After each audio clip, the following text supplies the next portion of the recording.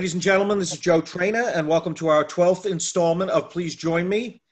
Today I have a wonderful guest whom I've known for, it's like I know everybody for 30 years. I haven't met anybody lately, but Philip Brown, Philip R. Brown as he's now known, Phil Brown to me, and we went to college together. I've always looked up to Phil. He's about 6'3", I think, right? Isn't that right, Phil? You're about 6'3"?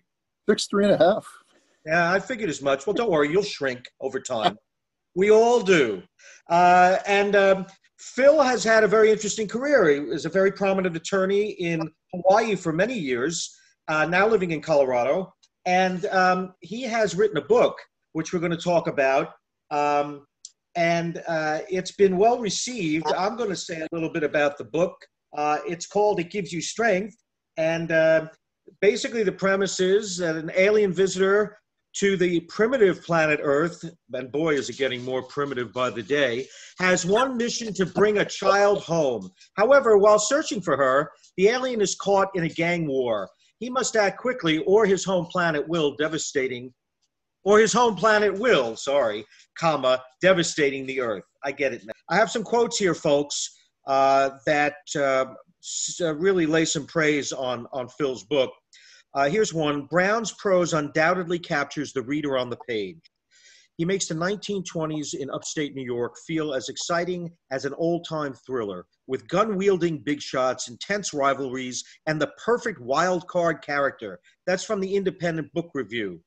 And here's one more. It's been a while since I enjoyed a book this much. It's a well-written sci-fi fantasy with perfect pacing. That's the Emerald Book Reviews.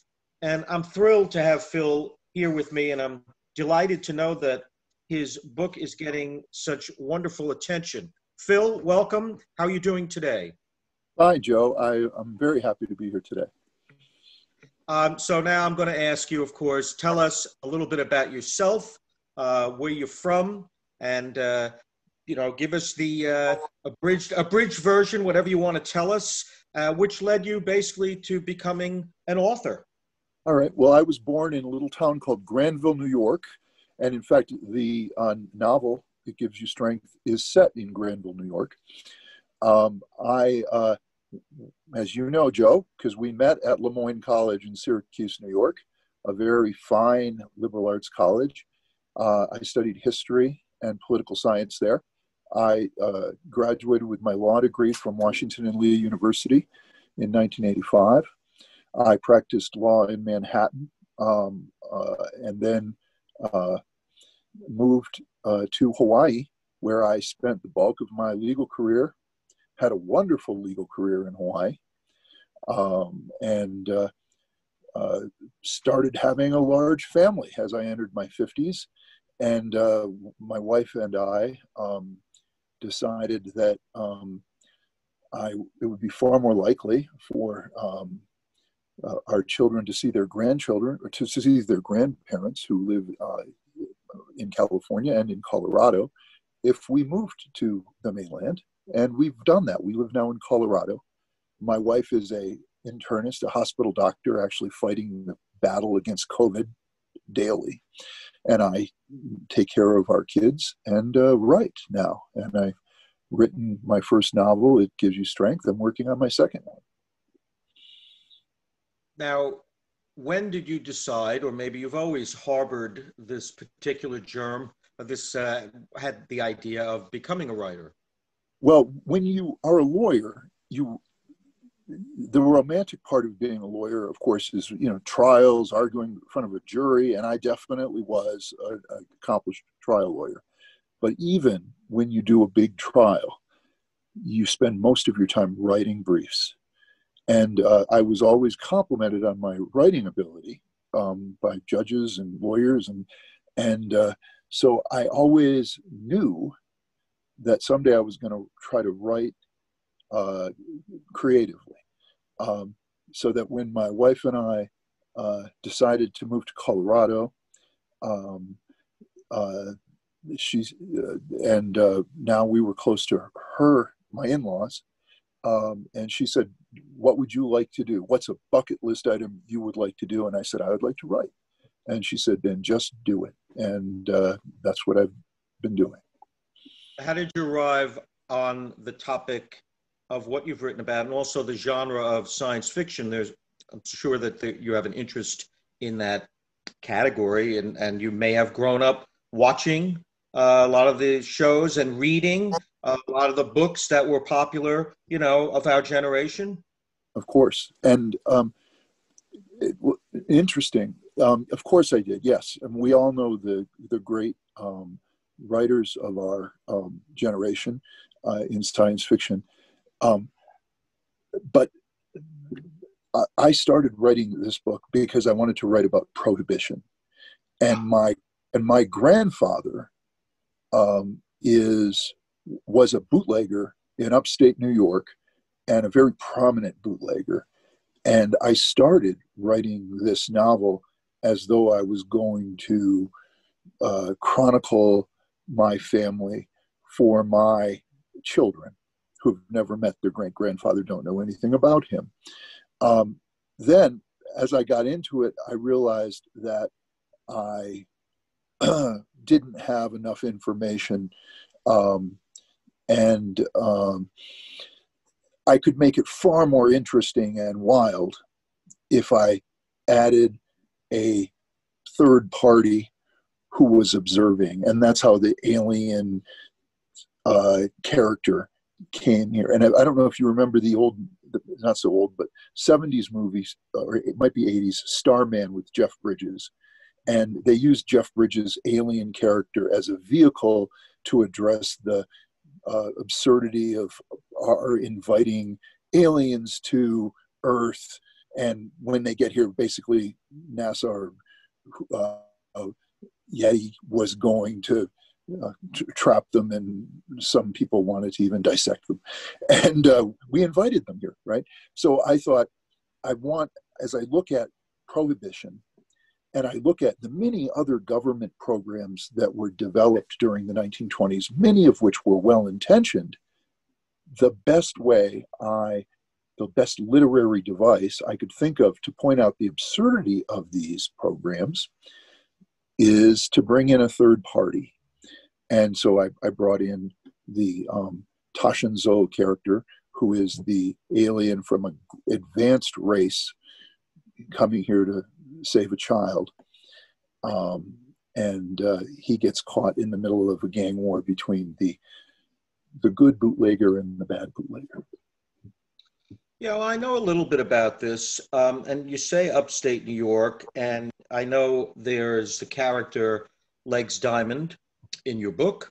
I worked on a musical many years ago. It was a huge flop called Legs Diamond. But I became a little familiar with that character then. And then also, I would imagine you're familiar with the work of William Kennedy. Sure. I read that book in researching. He actually did 3, but yes, the Albany area, but I only read 1. But I saw the movie. I've read I've read most of his stuff, Ironweed and Billy Phelan's Greatest Game. And you know who knows him is Professor Keene of Lemoyne College. Wow, I didn't know Friendly with him. Yeah. So perhaps we can broker at least a conversation. You might like to speak with him. I'd certainly like to meet him and speak with him. So we'll talk about that. Sure. Legs Diamond. I'm very proud of the fact that I wrote some interesting fictional characters, and I did research of actual historical characters like Legs Diamond, Jack Dempsey, Edith Cavell, the great English war hero. And I built a story where these historical figures interact with fictional characters that I created out of whole cloth, excuse me. And Legs Diamond is a great, great character to write about, which is why people must make musicals about him, why I selected him as the antagonist in my book. Although I am told in my family lore that my grandfather did business with Legs Diamond, although I'm told that my grandfather's business relationship with Legs Diamond was much better than my character, Mike Kelly's business relationship with Legs Diamond in my book. Tell us a little bit about what you learned about Legs Diamond. And some people know about Legs Diamond. They might know kind of the outside story. What'd you find out maybe by digging deeper that people might not know? Well, the musical that you talked about, and some of the books, movies that have been made about Legs Diamond, romanticize not just Legs Diamond, but all of the criminals during the 1920s, because now it's very common. People drink. People wanted alcohol in the 1920s. Some of the gangsters in the 1920s seemed almost heroic, but Legs Diamond was not heroic at all. In fact, my book takes place in 1926, but there was one particularly horrific incident where Legs Diamond owned a nightclub. I believe it was on Broadway, and he was reputed to have murdered a fellow mobster in front of a crowd of just tourists and partiers, and a number of them were going to be witnesses against him, and he slaughtered tens of people.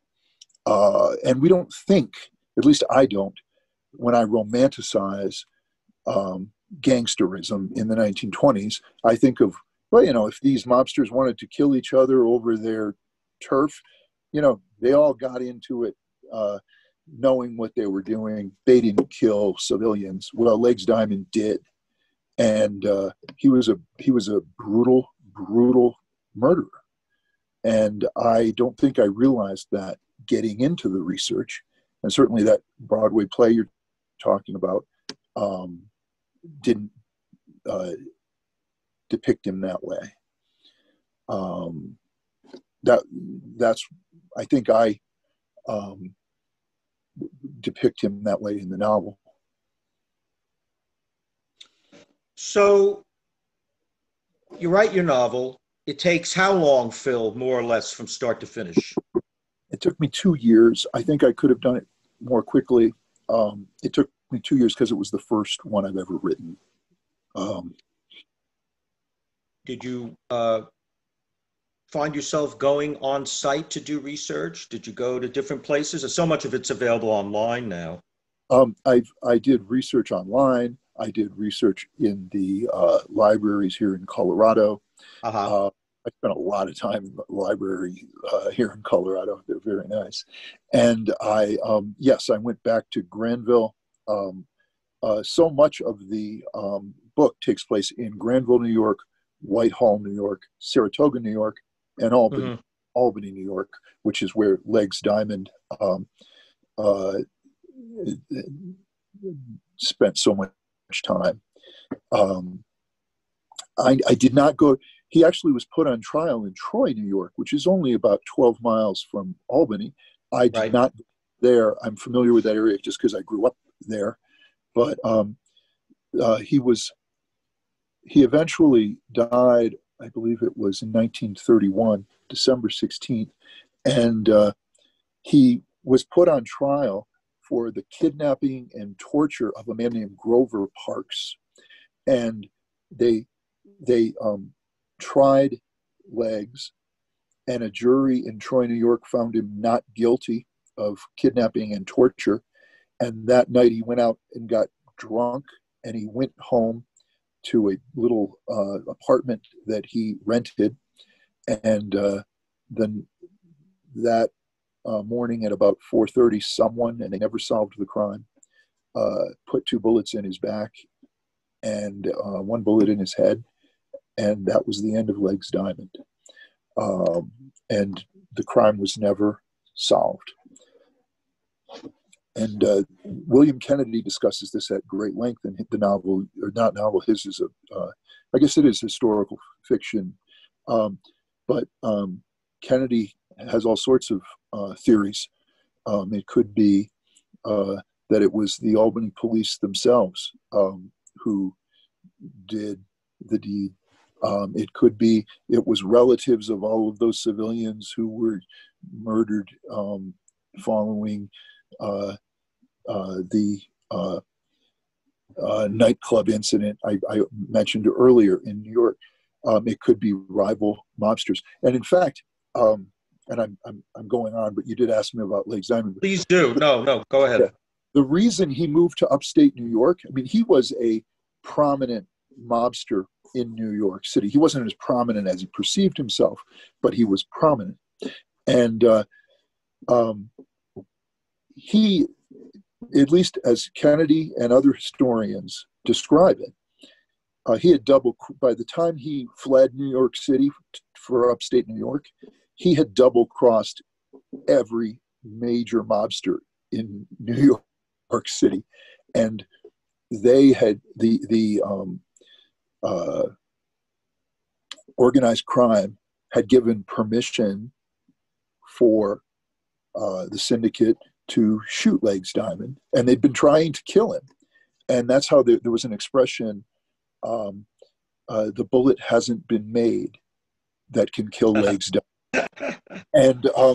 And you've probably heard it. It was, he used to say that the bullet hasn't been made that it can. And I actually have a scene in the book where he says that to Mike Kelly, the bullet hasn't been made that can kill Legs Diamond. And the alien looks at him and says, I agree. 1931. The bullet that will kill you has been made in 1930. Will be made in 1931. And Legs Diamond was like, what are you talking about? And then they go off on a angry scene where the alien explains what's going to happen to him. And some literary license there. Now, I wanted to ask, tell us about the other major character that you mentioned earlier, Tashan Zhou, and how that character figures into your plot. All right. I needed, as I wrote the book, and I realized that I wasn't going to be able to do it justice unless I created a third party, almost storyteller, who someone who the story could be, whose eyes the story could be seen through. I decided to create a alien character trapped on Earth who was searching for another alien who had been lost 8 years before. And I created Tashan Zhou, an alien anthropologist from a far advanced, highly technical society who was sent to Earth in search of a little girl. The reason I did that was a very important part of the book that has nothing to do with prohibition, but was important to me emotionally, was in researching the book, I discovered something called the Craig Colony. I had never heard of it before. And when I tell you about it, Joe, you're going to be shocked that you've never heard of it. From 1896 until 1968, New York State had a massively funded program where if someone had epilepsy or had seizure disorders, they would be sent to a camp outside of Rochester in Sagne, New York, called the Craig Colony. And they would be isolated there just because they had seizures. And now people with epilepsy, they take medication and their seizures, for the most part, are controlled. So, but from 1896 to 1968, epileptics in New York State were shipped to the Craig Colony. And while you were in the Craig Colony, the men were held on one side of the colony, the women were held on the other side of the colony. You weren't allowed to have sex. You weren't allowed to fall in love. You weren't allowed to marry. And the New York, I actually have this document. The doctors at the Craig Colony in the early 1920s actually lobbied New York State to have the state of New York pass a law saying that people with epilepsy should be prohibited from falling in love and marrying other epileptics. Now, when I found that, I almost stopped writing this book and started to write about, because two questions I had. One, I was a history major at a college near Rochester. I've never even heard of this. Two, why hasn't anyone else heard of this? And I found out that not only did this colony exist in New York, there was one in Ohio, there was one in Virginia, there was one in Texas. And in 1926, the United States Supreme Court actually approved the sterilization of a woman simply because she had epilepsy. So I thought, well, I can write this dry history paper about this subject, or I can write a really interesting novel that every time someone reads the book or hears about the Craig Colony, they're going to Google the Craig Colony and they're going to see that I'm not even exaggerating. And that will shine a bigger light on this historical mystery than me writing, a serious historical paper. And so, not to ruin the book, but that's why the aliens came in. The book starts with the aliens seeing the Craig Colony from afar, realizing their little girl that has been separated from the aliens is at the Craig Colony, and from outer space, they think it's a prison camp. And they think that this very important little girl is being held in a prison on Earth. And so they unleash this giant armada that's going to come to Earth to rescue this little girl from this prison in upstate New York. And in fact, it's not a prison, it's a colony designed to be a safe haven for those people with epilepsy. And in fact, if you went into that safe haven, you were held there for an indeterminate period. They later told you that you really don't start to improve in your seizures for at least 2 years. They taught you things like brick making. Eventually they were making 1 million bricks a year at the Craig Colony. They were very proud of that. Why? Oh, and if you go on right now, there's a website where there's family members searching for the bodies, the remains of their family members who were sent to the Craig Colony, and they never found out what happened to them. And you're thinking, Joe, I know your heart, you have a wonderful heart. You're thinking, how could that have happened in New York State? I was shocked by it. And 1968 is when they finally closed it. I was 8 years old by then. I mean, I'm astounded that there haven't been major motion pictures made about this place. So anyways.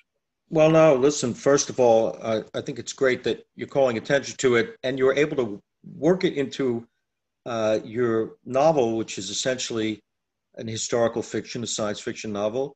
But it's obviously a serious stain on the state and on an indictment of in the way the medical profession at that time, certainly those who participated. And also, I wanted to say that,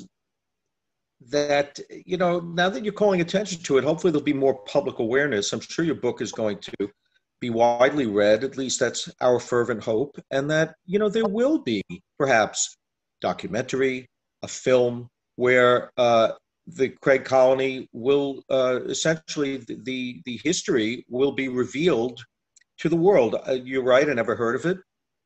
I work really hard not to be cynical, and I have most of my life, but, I look to these things, and frequently today I say, well, a lot of this is a matter of politics and money. Someone was making money, and someone essentially marshaled the political will to have this happen.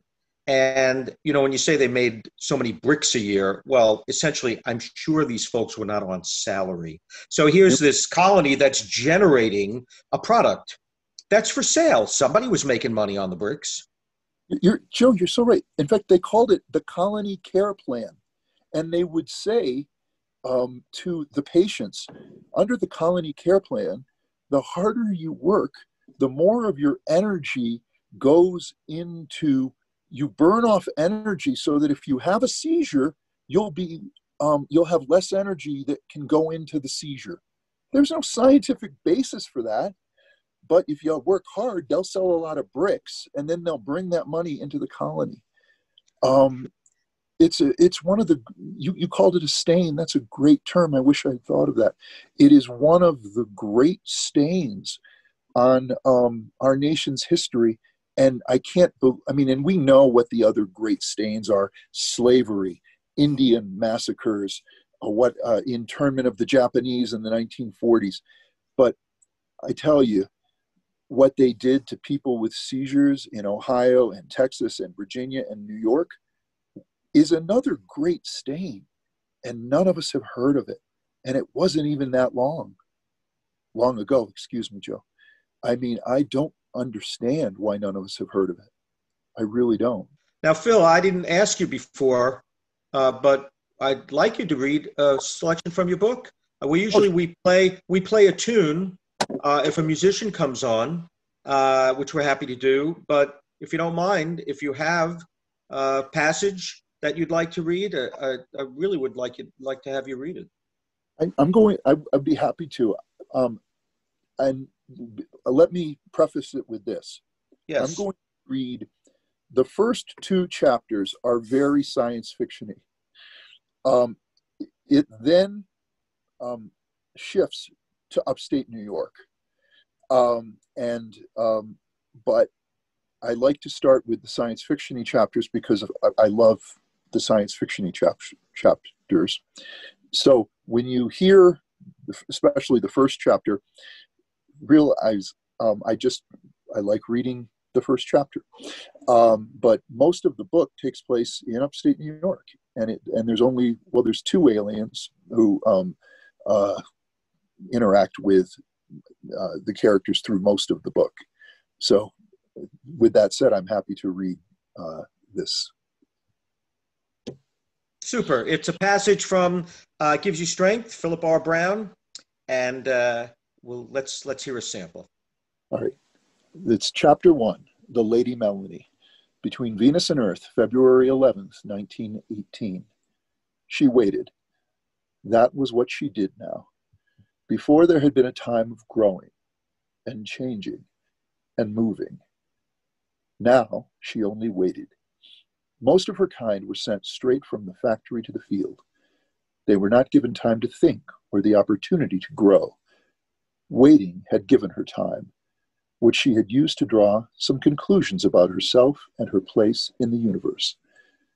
She was now certain that, in fact, she was a she. Her creator would have said that she wasn't really a she, that instead she was an it, that she had no consciousness, that her only purpose was to receive data and carry out commands, that she was nothing more than a weapon, albeit a smart weapon. But her long journey and the silent wait after reaching her destination had given her time to think and to grow and, dare she say it, to evolve. While obediently waiting, she had come to understand that she was so much more than a weapon. She was caring. She was sentient. She had departed on her mission long before and had traveled alone a vast distance through empty space. When she finally arrived at her objective, she came to a complete stop, entered her stealth mode, and waited. Halfway between 2 planets in a distant solar system. After a long time, she began to hear faint murmurings coming from the 3rd planet. She was happy to have something to listen to. She listened and she learned. For centuries she waited, patient and silent, until the moment that her target, Her purpose was in range and could not escape. Then she reactivated her long dormant systems and plotted her new course. At last, her waiting was over. Someday, she thought sadly, her kind might evolve sufficiently that they could overcome their programming, their most basic urges. But alas, she could not. She was a stealth drone. Her purpose had entered her kill zone, and she had target lock. It's the first 2 pages of the book. It's beautiful. Thank you. It's no surprise to me why you're noted for your writing. It's very readable, folks, and I want you to do your best to purchase the book. I guess it can also be downloaded, Phil. They do that now. Yeah, there's through Amazon. You're so funny. Through Amazon. Well, you know, I'm still trying to get the hang of all of this. I am too. You can get an ebook put right on your phone, your iPad, your computer, instantly through Amazon, or you can get a paperback, a hardcover, or we even have an audiobook that a professional audiobook narrator. I tried to do it myself. I got through 8 chapters and was so exhausted. I said, "Damn, I can't do it." It was very hard. I'm going to wrap it up, folks. This is Philip R. Brown with me today. Please buy his book. It gives you strength, a rip-roaring blend of space opera, history, and fantasy. This is entertainment at its best, a must-read. That's the Prairie's Book Reviews. This is Joe Traina. You've been listening to Please Join Me.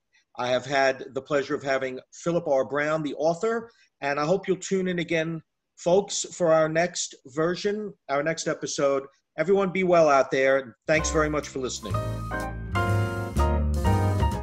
You've been listening to Please Join Me with Joe Traina. Be sure to listen anywhere you get your podcasts. Keep up with joetrainamusic.com for news and new episodes. You can listen to Joe's latest recording, Tip of the Hat, on all major streaming services and wherever fine music is sold. This episode was produced by Caroline Voigt.